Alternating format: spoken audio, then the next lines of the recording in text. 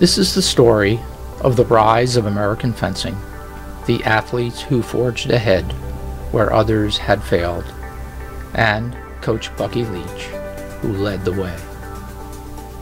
At the start of Buckie's career, the path to success in American fencing was dimly lit, with very few successes to illuminate the way forward.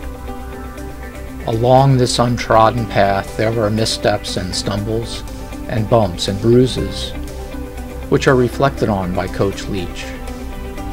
Buckie speaks of his personal philosophy, the athletes who made success possible, and memorable moments along the way.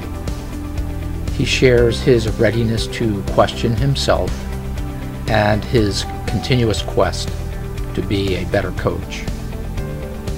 Coach Leach had indeed guided the USA women's foil team through historic, groundbreaking performances at the cadet, junior, and senior world championships of fencing, making significant inroads at the highest level of competition. Eventually, the women's foil team would reach the pinnacle of international fencing with a gold medal in the Team World Championships in 2018 with the team of Nicole Ross, Zinga Prescott, Lee Kiefer, and Margaret Liu, and an individual gold by Lee Kiefer in the Tokyo 2020 Olympic Games. I'm John Heil, sports psychology consultant to the women's foil team and to Coach Leach through 2 Olympic Games. I also led the sports medicine and science programs for USA Fencing for 15 years. I am Stacy Johnson, an international women's foil fencer, Olympian, and past USA Fencing president. As a strong supporter of sports psychology, I hired Dr. Heil to work with US Fencing. I have known Coach Leach since he started fencing as a teenager at the US Modern Pentathlon Training Center in San Antonio, Texas. We are both pleased to share the story of a unique moment in American fencing and the journey of this exceptional American coach. The interview, conducted in 2011, was at the moment when American fencing was emerging as the world power it is today, and at a critical juncture in the life journey of Buckie Leach. This was a time when Buckie was reflecting on lessons from the past, reorienting himself, and setting a course towards a better future. This is a 2-part video. The first is focused on coaching philosophy, and the second details memorable moments on the journey to success. Coach Buckie Leach speaks candidly, and in some cases surprisingly, about his passion for coaching and the struggles in finding a path toward international success. In an unvarnished way, Buckie shares successes and failures and the personal struggles that were a part of the team's journey. He reflects on the mindset of the fencer and competitive pressure, on dealing with adversity and self-doubt, and with innovations in the search for success. I enjoy that process of coaching. I'm not sure, and I've never really been sure that it was necessary. I think it was coaching that I enjoyed, not necessarily the fencing so much when I started. I could have been a swim coach. I was thinking about riding, being a riding instructor, something like that. And it was the coaching people that was interesting to me. Fencing was a sport that I had stayed with and had done okay in, and I felt it fairly well. So I think I went in that direction. But it's not like I enjoy fencing. I really enjoy coaching, but I don't. You know, some people have a huge, real intense love for the sport. For me, it's the sport that I'm coaching, and I try to learn as much about it as I can, but I don't know that I've ever had that like intense love for the sport. Mm-hmm. But the coaching I like, yeah, okay. If that makes some sense. So how about a comment on fencing as physical chess or checkers, risk, monopoly? Yeah, people say physical chess. I tend to go into the physical checkers kind of thought. It's a complicated sport, and the tactics that go on are difficult, but the tactics aren't that difficult. The mentality that you have to have and the strength that you have to have in that area is huge, but it does take because you have offense, defense, you have everything combined. It's really a challenging sport to understand. Mm-hmm. Okay. But I would go with the physical checkers, because it happens much, much faster. What were you trying to change about the game in terms of technical aspects of the game, tactical aspects of the game? Well, I think there's a couple parts. In the States, I was trying to change the work ethic of the fencer, and that was the biggest step we had to take, is to say that our runners, our basketball players, our swimmers, all of these athletes, have succeeded in Olympics, and basically because we have a good system and we have athletes who are willing to work very hard, and what we have to do is bring some of that thought into fencing. So I stepped up the work that the athletes did. The other thing I thought was that women had traditionally kind of been coached in a certain way, and I felt that, and they were coached differently than the men were coached. And my thought was that why are we coaching them so much differently than the men? There wasn't an emphasis on tactics as much. The idea was that women, it's just all feeling, and to try to teach them tactics is, with a lot of international competitors, the coaches, if the women wouldn't perform or would do something that didn't make any sense, their response would be, it's women. So we tried to train them a little bit more like we would train the guys, and teach them defense like the guys, and teach them to process the information that they were getting, and to understand tactics a little bit more, and fence that way. Now I do similar, but I've allowed that feeling side of it to come into it a little bit more, mm-hmm. So that it's tactics, understanding the sport, but also you can't leave the fact that they're women and this is the way their minds work a little bit. You can't leave that out of there. You have to include that in there to be able to succeed. Gary Copeland once explained to me what you did is you taught people to really wait. What Gary Copeland told us, wait to the last possible second before you made your choice in the action. Is that? Yeah, and it's a kind of a good and a bad thing. One of the problems with it is that they tend to wait instead of initiating and creating the action. Sometimes they tend to wait until they're just a slight step behind because they're waiting a little bit too much. They need to anticipate better, but that would be kind of accurate.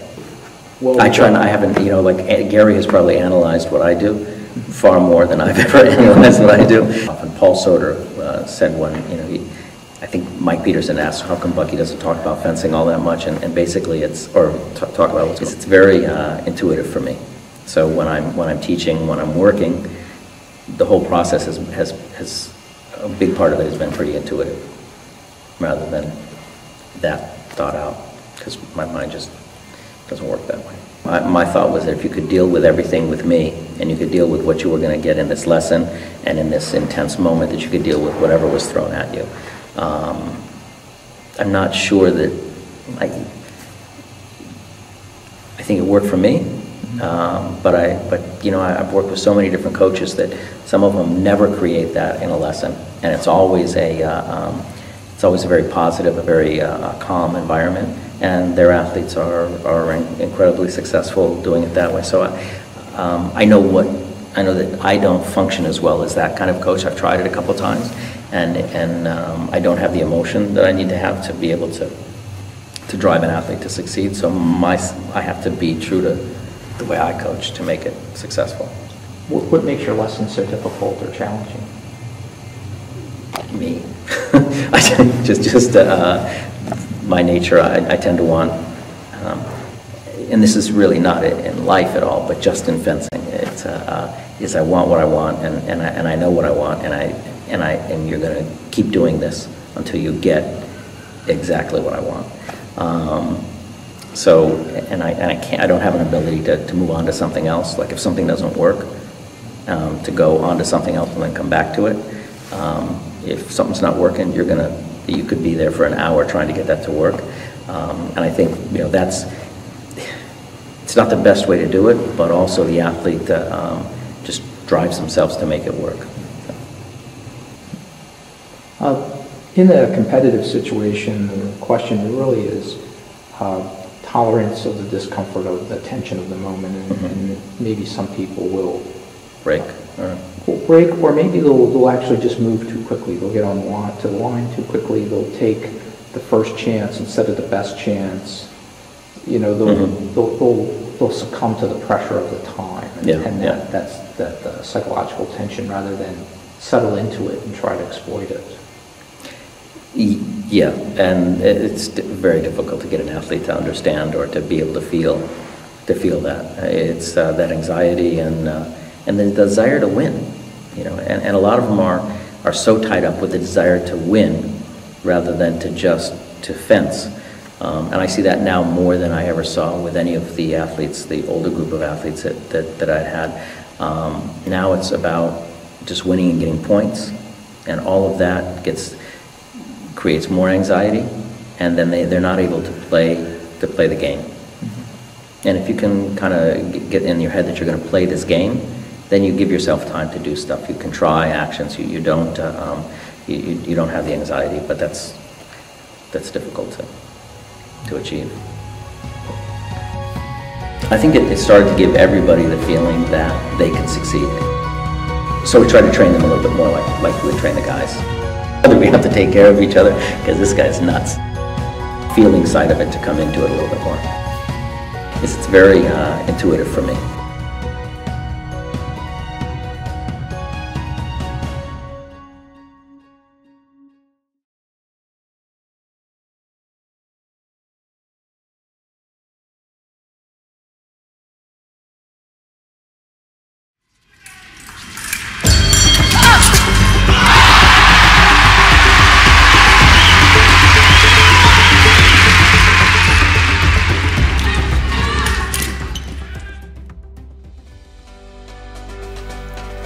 The stories that Buckie Leach shares reflects the very rise of American fencing.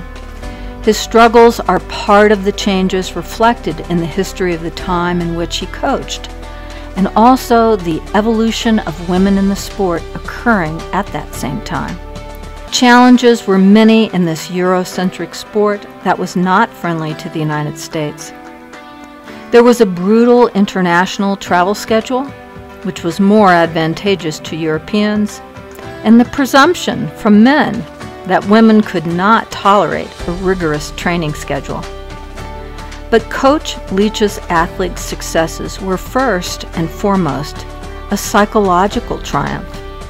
They began to crack open the egg of success, first believing within themselves, then demonstrating that winning was indeed possible. And they were going to make it happen. These doubts about being able to achieve had been so deep-seated and pervasive in the U.S.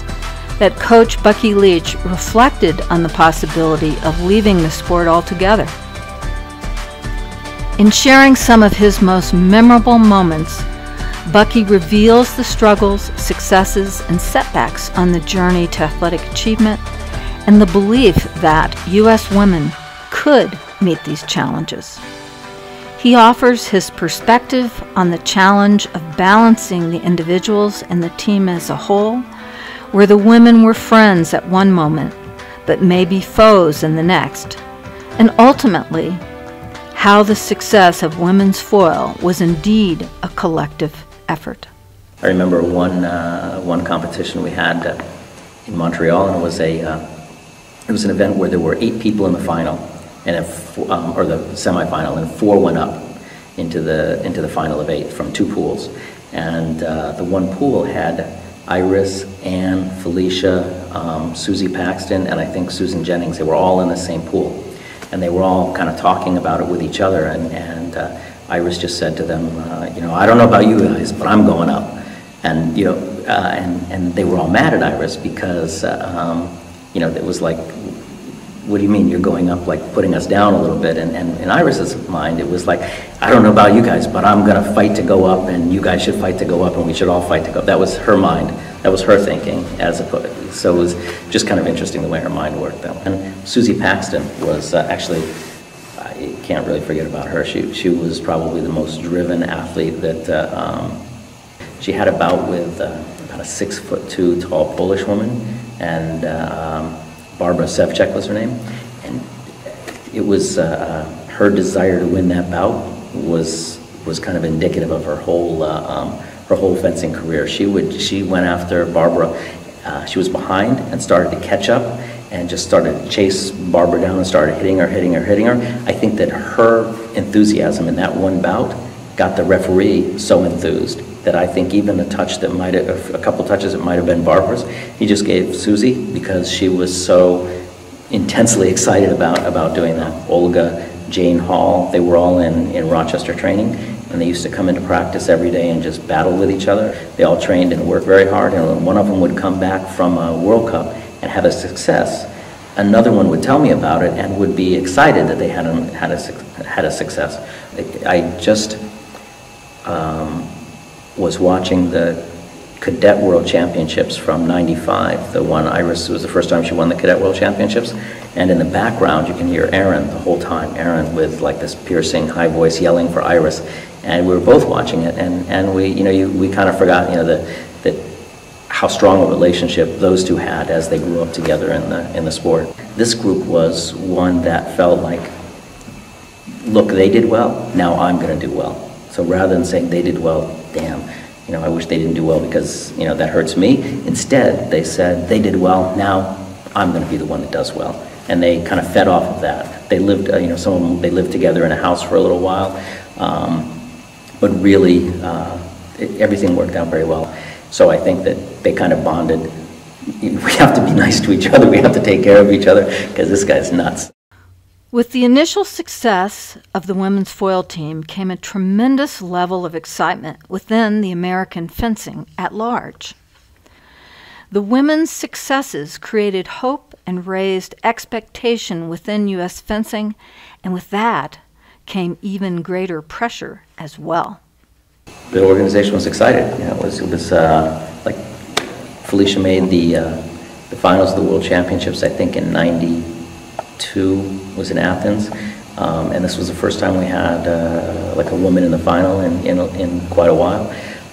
So everybody was, and she was only 18, 19, very excited about that. Then when Iris won the Cadet World Championships, and we had never heard the national anthem at a World Championship, so and I know there were people who had been around the organization for a long time who, that was very exciting, especially for them, the ones that were there at the event. It was very exciting for them to see that. So, and any time you hear, the national anthem and you see athletes, it's always kind of a touching moment. The athletes, as they started to succeed, felt some pressure, to keep succeeding. I certainly did feel pressure to keep succeeding, and I think that was one of the things that's difficult to deal with, because when you're the only one. When you're really the only group succeeding, all of the expectation falls on you, and then when that expectation gets higher and higher, it's hard, obviously, it becomes more challenging to succeed. If I remember correctly, a pretty important win, first World Cup team competition win in Cuba, the women's foil team. Against Russia? Against Russia, yeah. Against Russia. Yeah, that was, I think, that was a big one for Ann and Felicia in particular. And I don't remember that many different matches, but I do remember that one because I know I was sitting next to Ann, and Felicia had her bout, and Felicia, we were behind, and Felicia was coming back, and she gets within a certain number of points, and Ann says to me, "Okay, I can do that." That was pretty exciting, and I think for the world, to see us, they had seen us start to succeed. And it was one of the first ones where we really did well as a team. Let's jump ahead to the Atlanta Olympics. Mm-hmm. What went right and what didn't go right there? I think it was the first Olympics for all of us, except for Ann. Ann had been to the Olympics before in '92. What went right was that we made it to the Olympics. The result, Anne made the final there, so the result was a good result. And then after that, that was, for me, that was to to make it into the 8, that was a critical thing. And then when we didn't, then I was pretty unhappy, and I think we should have performed better after that. And that was really probably my fault that we didn't perform as well as we could after that. As in most successful athletic journeys, there were wins and then some really heartbreaking moments. Coach Leach and the team kept finding ways to push forward. In the World Championships in Seoul, Korea in 1999, Iris was recovering from a knee injury, but somehow managed to prevail, winning a bronze medal. And Seoul was great. She, our first senior medal. She fenced with Giovanna Trellini, who was obviously like a hero to her, and to me also. I always Trellini's fencing was always she was always one of my favorite fencers. When I was fencing Trellini, it was an honor. It was unbelievable. I couldn't believe it. I wanted anything, everything. I would have given anything to have fenced her. And I was actually behind. I ended up being 12-8. I kept getting touch after touch. I was just focused on getting touches. That was it. Like, how am I going to get the next touch? How am I going to get the next touch? So I was very present in the moment. And then somehow I get the 15th touch. I mean, I could have kept going after that. That's the weird part, because I was just so intense about playing the game with her and going touch after touch that I wasn't even thinking about, okay, we're going 15. I remember in Seoul we were talking. Things that there was sort of a little bit of a drought before Seoul in terms of successes and so forth. And I think we were actually talking about you getting a job at a D3 school and teaching fencing. Yeah. The afternoon before Iris actually won the bronze medal. Do you remember that? I kind of remember just every once in a while thinking that this isn't maybe this wasn't the way to go. You always have your doubts, and then I think I tend to have them a lot. I tend to think, am I doing the right thing? Does this make any sense? And then something good will happen, and then I'll continue on from there. Probably a lot of those thoughts helps to drive me on, or try to learn a little bit more, figure out what I need to do to succeed. I think there was a point in my life where I said that, or maybe it was early, maybe it was 90, I don't know, it was one of those. I'd said, either I'm going to have an athlete have a good international result, and if I don't, it means that Americans can't do it, or I'm not a good enough coach to do it. And if it doesn't happen within this short period of time, I'm just going to be a recreational coach and kind of just do it for fun and let it go, or maybe find something else to do. And then Felicia she got the bronze medal in Bonn in that competition, and that kind of drove me to really continue my that process. Hopes were high approaching the Sydney Olympics with eyes on an elusive Olympic medal. The team performed well, but ultimately lost the team bronze medal in a close and controversial bout against Germany. We had a good match to make the Final Four at the Olympics. Was big. To beat Hungary was because that's the team that we never were able to beat in the past. So that was a good result, Final Four. And then to just miss it by a couple touches. We missed it by a couple touches where Anne had gotten a yellow card for covering target. She was coming back and doing fairly well against the German opponent. The German opponent was strong, so but then at 43-43, the German hit Anne, and she also got a red card for turning, and the match ended at that because it went to 45. It's probably still about a 60 to 70% chance that Germany is going to win because Koenig was fencing well, but it would have been nice to have it in our own hands rather than in the hands of the referee at that point. The following year, in the 2001 World Championships, the team moved through the preliminary rounds to again face Germany for the bronze medal. Team USA entered the final bout 9 touches down. In an amazing come-from-behind performance, Ann Marsh dominated the bout, winning 45-42 and avenging the ill-fated loss in the Sydney Olympics. But I know fencing with Germany, we were behind. Ann Marsh had always been very strong with Sabina Bow. So we were a little bit behind.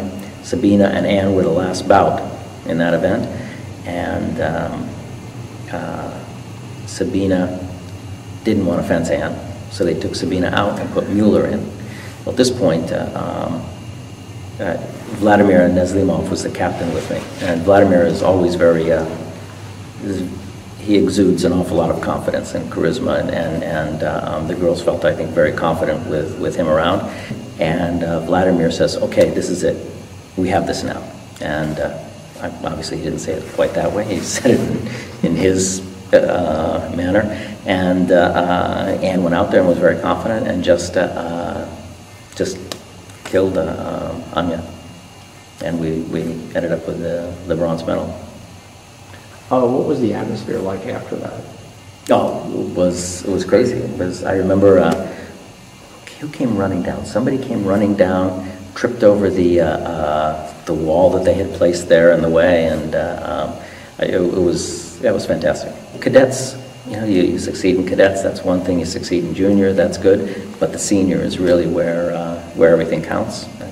Even more so with the Olympics, but the senior world championships, that's huge. And to break into the four and to have a medal, that was great for us. What do you think the impact is of what the women's foil did in terms of fencing in general and fencing moving forward? I think it started to give everybody the feeling that they could succeed. This is a group of athletes who aren't that much different than any of us, and all of a sudden we see them succeeding after not having a lot of years of success in most of the weapons, and everybody started to feel like, yeah, we could do this. And it was difficult, even when we had a talented athlete, for them to break into the higher standings just because the system was set against them. Now we had a group of athletes who was willing to train, willing to travel, willing to, who had parents who were willing to spend their money, or they were willing to overextend their credit cards because they had this dream of making an Olympic team or being an Olympic champion. So it was a combination of all of that at the time that made it work very well. I think, we were lucky that that group of individuals was as driven and as willing to put out as much of themselves. Buckie loved riding his motorcycle. It gave him a sense of peace and freedom and provided a time for reflection. His travels also offered an opportunity to reconnect with athletes from earlier times and find joy in who they had become in life. It was fun. That was the best time I've had in a long time, partly because it was hundreds and hundreds of miles of not talking to anybody and just being away from everything, and just not that I think about very much when I'm out there. I just kind of like ride around and just feel good about looking at the world. But then spending a couple days with Iris, I spent a couple days with Julie Mahoney in Canada, spent a couple days with Ann Marsh, and it was Susan Jennings. It was good to reminisce about the fun that we had in those times, because it was an exciting time to be. That was the first time, so it was everything was new to me. It was new to them, and it was just like a big adventure the whole time. So to talk about how that was good. Now it's still an adventure. When you get a new group of athletes, it's kind of exciting because it's new to them, but it's not new to you. So it has a little bit different feel to it. But I had a great time. And you get to know them in a different way. Now they're married, they're having kids. It's a different way of viewing them. So. On August 14th, 2021, just 3 weeks after Lee Kiefer's gold medal in the Tokyo Olympics, Buckie Leach suffered a fatal motorcycle accident. He was traveling to the club where he had started his coaching career in Rochester, New York. U.S. is indeed indebted to his enormous contributions to American fencing.